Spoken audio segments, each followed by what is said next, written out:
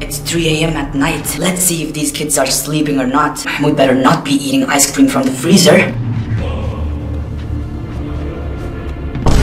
Zoya is still awake? He's so cute. He's so kind. He's perfect. She's talking to a boy at this time? I better inform her father. Bilal! Bilal, wake up. I heard Zoya talking to a boy in her room. What? Zoya is speaking to a boy at this time? Let's go!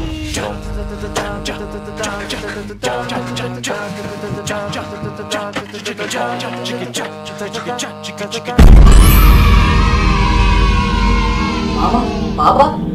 What are you guys doing here? Nothing, Habibti. Continue praying. It's very lovely to see you building your connection with Allah subhanahu wa ta'ala. Yes, and make sure to get some sleep, Habibti. Yes, good night.